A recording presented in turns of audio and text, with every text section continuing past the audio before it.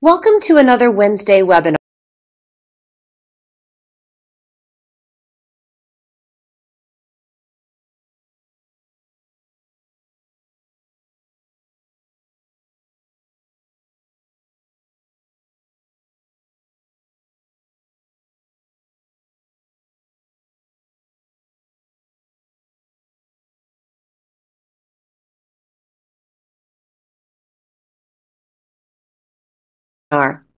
My name is Katie Morrow, and I'm excited to share with you just a few of my favorite Google things for educators today, knowing that it's quite the challenge to pick a few favorite things from Google, but it's something we all have available as educators and something that can add tremendous power to our day-to-day teaching if we capitalize on these opportunities.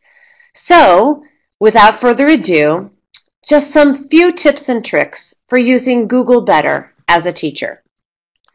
First, I'm going to start with the Google search. Now, this, of course, was the core tool that Google developed and is synonymous anymore with searching the web. We just say, let's Google it.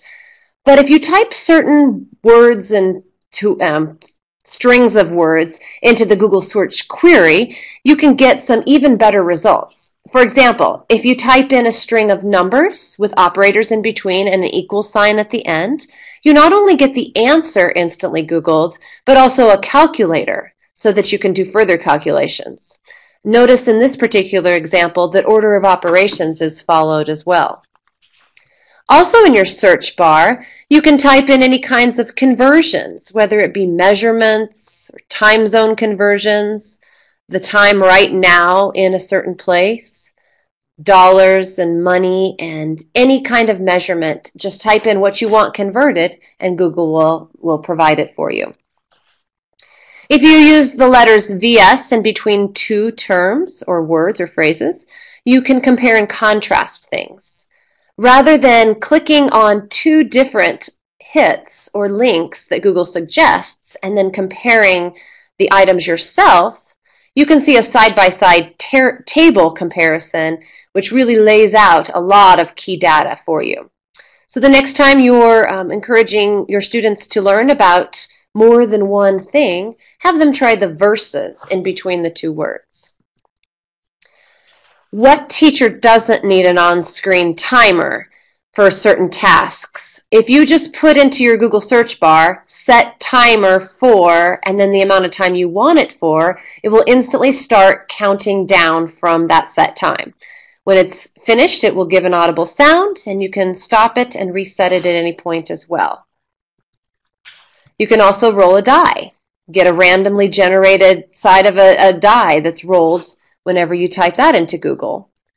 Or flip a coin. Do a little lesson on probability or just randomly generating heads or tails in order to decide what the next classroom activity might be. Google image search is something that most of us are pretty familiar with, but I want to show you a few tools to get even more power out of using this tool. And I'm going to actually escape out of the presentation for a second now and go off into a blank Google screen and type in the word cowboys as my example. And then, of course, we know to click on images to get the image search results. Now, if I just do this, you'll notice that the first majority of the images that come up are the NFL franchise. So that wasn't necessarily what I was looking for in my research. I was looking for Western type cowboys. So it's important to know that if you just go to the right here and click this Search Tools button, you'll automatically get a whole bunch more features and commands to get better results from this image search, starting with size. Possibly I want an image that's big enough to blow up and print off or put onto a large screen projector without it looking pixelated and blurry. So I could just choose a large image, or maybe the inverse. Maybe I just want a small icon that would load quickly on a web page. For color, I could actually look for images of a certain color type or color family. And notice how that quickly changes the image results. I could also do a black and white image, which might be nice for black and white printing purposes. Under type, we can get any type of image, including photographs instead of the icons we were getting before. And notice how this changes it. Let me switch it back to any color. And when I switch it then to photographs, now I get a few more of those Western cowboys that I was looking for and less of the Dallas cowboys. I can also switch to just clip art. So maybe I just want an icon, cartoon type drawing that I could use on a handout. The time is the time it was published or shared with Google. Probably the most important part of this section is usage rights. So if you are hoping to use this without fear of breaking any rules or getting in trouble by the artist, you definitely want to switch the usage rights down to labeled for reuse and decide, depending on if you want to modify it or not, or if you just want to use it non-commercially, like in the classroom. You can choose which settings you want. It's just important that you choose something. And I think that this is one that you can encourage your students to do. Model it, show it to them, and then expect that they do that when they're using Google Images on their projects. Not just take the first images that come in the Google search, but rather making sure that they're cleared for using in other venues. There's also more tools down to the right here, and we can clear this all off and set it back. But remembering again that if we just take that extra second to click on the Search Tools button and then do some additional narrowing down of our search results, it will come out more beneficial for us, for all that are involved in the end. I also want to remind us that when we are using an image, we don't want to just save the image from this first set of results. These are thumbnail images, so they're low quality and they will blur and be hard to see when you put them into larger slides or a larger setting. So rather, always click on the image once and then maybe even click it again to view it on its own or visit the page that it came from, and from there save the image, not from this low quality, low resolution thumbnail image. So that's a little bit about Google Image Search, and I hope you can see why it was important to go out and do that in action. Another search tool that's available in Google is searching by voice. So being able to click on your Chrome browser on any Google search bar on the little speaker to the right of it. And when you click that, then you can just audibly say your search term rather than type it in. If you want to enable a feature called OK Google, your Chrome browser might walk you through that and let you then give the command OK Google to search for something, again with your voice rather than typing. Another feature that's been in Google forever is the ability to translate. And while we can do it with translate : and then the word, we can also visit translate.google.com. This is not a perfect translation or even a best translation at times. It's pretty literal. So you are able to choose the language, origin, and the destination, language both. And you're able to type or talk. And one thing that people don't often take advantage of is this ability for Google to translate a document. So you could do a whole web page or upload a note to go home. So again, remembering this is just a rough translation and definitely is not perfect, it's at least a start. It's at least a baseline understanding of somebody who speaks a different language, helping you as the listener understand, or better yet, you as the speaker convey your message to someone else. The next tip I have for you in getting more out of Google is using Universal Find. This can be on any web page that's text-based or any part of your Chrome browser experience or even on a Google Doc itself.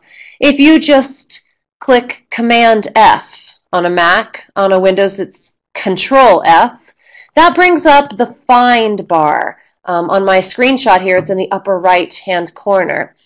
And Command F will then allow you to search for certain words or terms throughout whatever is showing on your screen. In this USA Today news article, for example, I searched for McDonald's and found all the occurrences of that word. It instantly highlighted them all and said there's one of 7 that's being displayed here. And this can be helpful on a variety of fronts. For one reason, we can easily locate things we're looking for, whether it's somebody's name or a specific part of an article that we're hoping to read. We can just jump to it quickly. But also we can use it for editing and revising purposes. So if a word or a term is overused, either in our own writing or our students' writing, we can use universal find to point that out to us.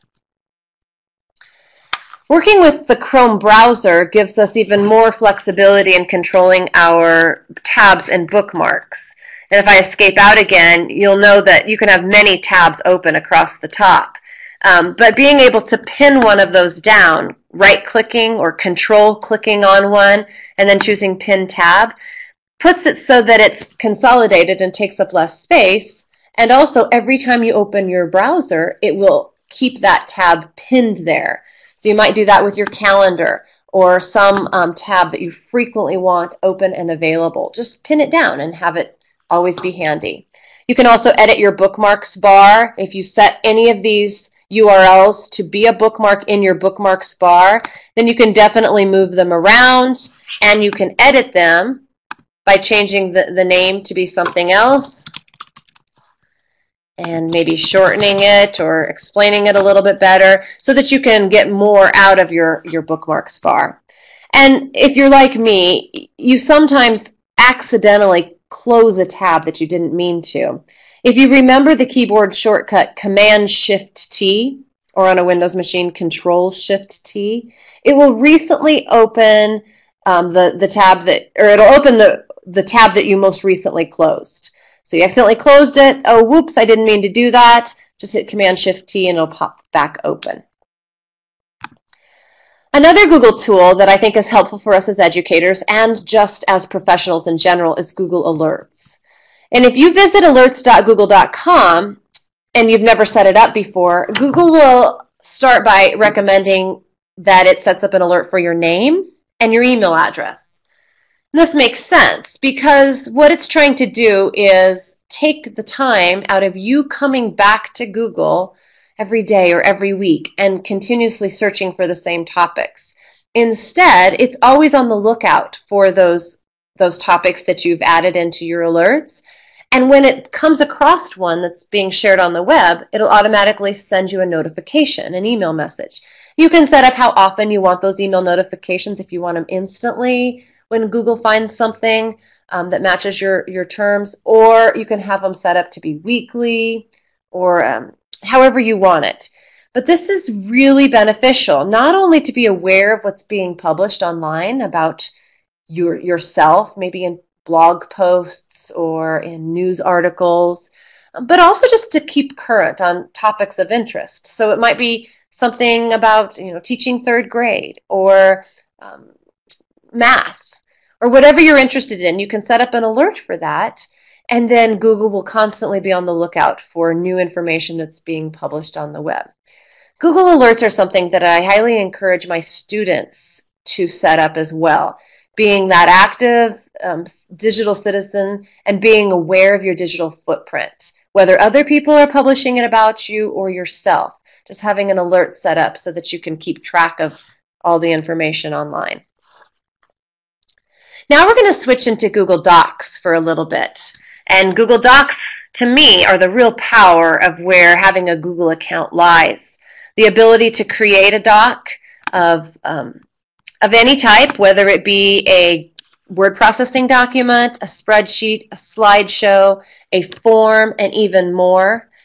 I'm going to start just with a blank document here. You'll notice on my slides that I mentioned a fairly new feature, which is the ability to start a new Google Doc from a template. You go to File, New, from Template. Then you can start with something that's a little bit more preset and already developed rather than the white blank sheet. This is similar to Word or Pages, where you can start with a book report template or a resume or a science project or a certificate. And it gives you a little bit from which to work with if you want to use those templates. But for the purposes of this next demonstration, I'm just going to use a blank Google Doc, nothing on it, and show you a new feature that Google Docs has just added that only works in the Chrome browser. So it won't work in Safari or Firefox, but it will be available under the Tools menu if you're in Chrome. You just go down to voice typing, so Tools, then voice typing, and it gives you this little microphone on the side, which you can then click to turn on. And now it's recording everything that I say. And without typing anything on my keyboard, I'm going to pretend that that worked because I'm fearful that it might mess up my recording here. If I wasn't recording into the webinar, it would automatically pick up my voice and then convert it to typed text without me needing to type it myself. Now, it's very similar to using a voice dictation on your cell phones, and that it's not an exact English representation of your language. In other words, you have to say the end punctuation. You have to say period, comma, question mark, things like that. But it's a good first draft of your thoughts and ideas. And I think whether it be for myself, to maybe be a little bit lazy, or my students, the voice is a really powerful tool. Being able just to get your thoughts and ideas down on paper as a first draft, and then showing them the value and going back and revising and editing and making sure that Google got it the way you wanted it. This is powerful in just our general communication skills. Another powerful tool in Google Docs has been around forever, but our students and ourselves, we tend to forget about it from time to time. So this is revision history. And for this one, I'll show you a document that's actually student-authored collaboratively. So one student started it, shared it with the other student and the teacher, of course, as best practice tells us to do. And then at a certain point, as the teacher, I want to go back in and see who's contributed what, or what is the history of this document. So I can go to File, See Revision History, whenever I feel like visiting this. And it opens it up on the sidebar, so I can go back to the very first moment that this document originated, and you can see it's blank. And nothing happened until a couple of hours later, when Gloria got on and typed a message. Eric, what they want to do on this document. It sat there still until the next day, when then Gloria took out her directions and they got started and got to work. You can see what Eric added, what he added later on, and how it continuously changed and evolved, and then the suggestions that you would give as a teacher. And at any point, you can restore to that version if, for example, you think a previous version was better. Or sometimes I know my students would accidentally lose some of their work. Just showing them that revision history is here and that they can revert back to any prior version, that can be powerful. Also just showing ownership and accountability for what you contribute to Google Docs. So revision history. I also want to talk about commenting and markup. Now, this is very true in my past experiences as an English teacher, but even as professionals working with other people, or in the case of my example now, as a mom, my daughter would ask me to proofread something and before she hands it in, and I'm more than happy to do that. But if she just shares her Google Doc with me and I start typing, I unfortunately am not going to have the teachable moments. I'm just going to be doing it for her and just editing and changing it without her knowing why I'm doing that. So underneath of edit modes, we have the ability to change between 3 modes: editing, suggesting, and viewing mode. So if we just switch it to suggesting mode, it doesn't look very much different at all, other than we now have this green eyeball icon. And when we do type on the document, like I just take out a word, it does a strike through with a comment box rather than just making the change for the first author. You can take out words, you can change them, you can do anything, whether it's adding more spaces or punctuation, and everything will be noted on the side with the requirement that the author comes back through and either accepts or rejects each change.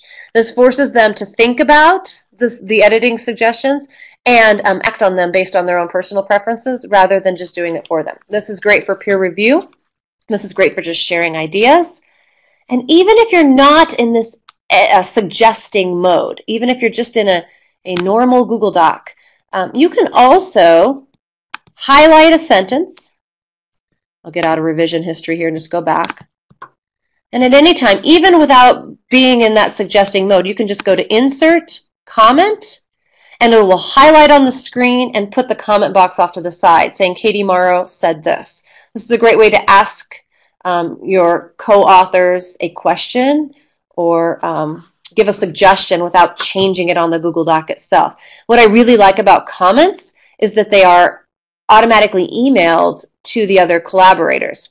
So if I just change something on a Google Doc alone, I have to expect and hope that my co-author, my collaborator, goes back on and checks the Google Doc to know the changes that have occurred. But if I insert it as a comment, they'll get an email notification saying there's been a comment here, and then they have to either again resolve that comment or close it out.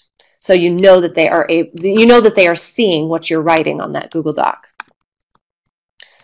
Definitely we could spend a long time in Google Docs. There's so much power in there, in spreadsheets, in forms, in add-ons to the forms, and self-grading quizzes, and generating polls, and slideshows and presentations, all kinds of powerful stuff. But on the sake of time, we're going to switch gears a little bit now and just talk about add-ons. Things that you can add to your Chrome browser as far as extensions and apps. And there are so many of them available in the Chrome Web Store. You can pretty much find an extension or an app for about anything. So if there's something you're wanting to do on your computer, search the Chrome Web Store and see if there's a tool, an extension, an app to do so. I want to share a couple of my favorite extensions.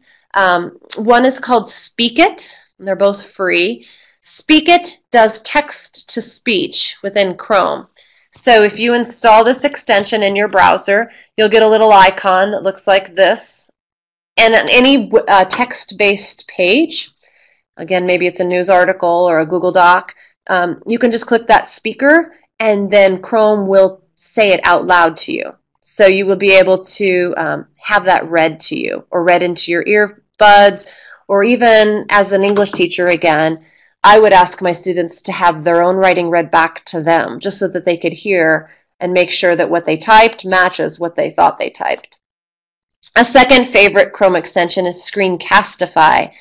This is the ability to record anything on your screen along with your voice. So as a teacher, I could record a lesson and then deliver it in flipped classroom style, or prepare for being gone, or for students who are gone by recording a lesson or a lecture. It records everything that I do on Chrome, on my screen, as well as my voice along with it. And it's this little icon up in the upper right-hand corner of my Chrome browser. It's a Screencastify screen recorder. You have to set up some settings and say where you want the screencasts, the recordings, to be saved, probably in your Google Drive folder, and enable your microphone and your recording tools, and then you're ready to go. You can create those on the fly pretty easily. So again, check out all the various extensions and tools, and don't be afraid to look for more that you didn't even know existed. Another Google tool that I really enjoy and get a lot of use out of is the Google URL shortener. You just visit goo.gl, Google, and then paste in your long URL, whether it be a Google Doc or a Google form. They have really long web addresses that are too hard to type in for many of our students, or too time-consuming. So if we just paste them into the Google shortener, we get a much shortened version of that URL. Now you'll notice that there is one disadvantage. You can't customize it. You can't put the characters that you want to be after the goo.gol and then the slash. But they are fairly short and easy to type in. But there's two more strong positives and benefits to using this tool. One is that it keeps them in a running list for you, a record of all of the URLs that you shorten. So you can go back to URLs that you shortened in the past and easily retrieve that shortened URL. You can also have a click or a hit counter to give you a few stats on it. And if you click details off here to the right in my screenshot, it will open up this screen that you see, which is a little bit more detailed information and statistics about that, and an automatically generated QR code for every URL that you shorten.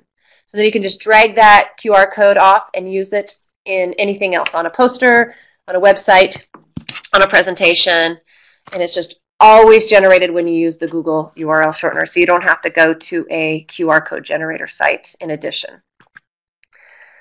We could talk all day about the wonderful tools that are associated with Google.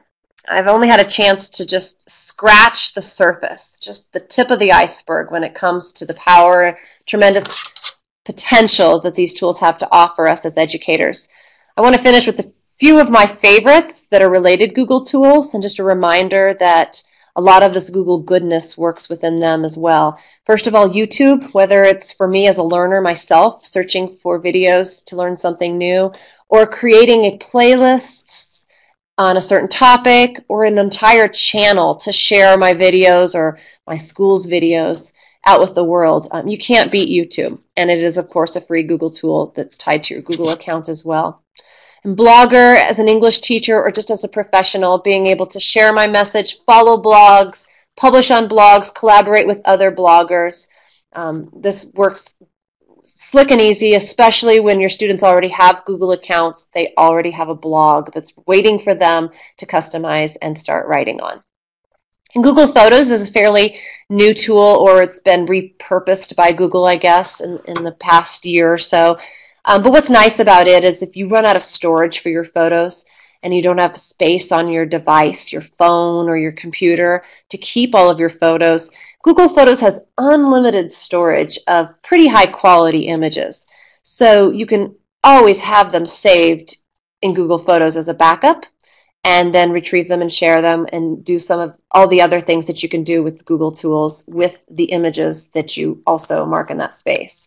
And then finally, Google Sites. And while this isn't the prettiest web designing platform, or even the easiest to use, it is available, it is free, it is part of our Google account, and it's collaborative. So I can start a Google site and have somebody else on my team help me update it. So that part makes it nice. It's pretty easy to get communication out with a Google site. And just again, remembering that they're available as part of our Google suite of tools that are available to us. So no matter what, keep in mind, whether it be with Google or anything else, that technology is constantly changing, and it is imperative that we don't stop learning and rather stay connected to all the updates and great things that are happening in the sphere of Google or anything else. I have a couple of resources here. First is a handout from a different Google for Educators session with some links and some other Google tools to visit, so you can type in that URL and check that out. There's also someone online called the Google Guru, and you can subscribe to his really well done short tips to be delivered into your email inbox if you visit theguru.com. Or you could join a Google Plus community by visiting plus.google.com, setting up your Google Plus presence, and then following certain communities that are related to your interests. Just no matter what, keep learning, keep in touch, keep exploring the potential of these Google tools, because no matter what, we don't want to be left like this.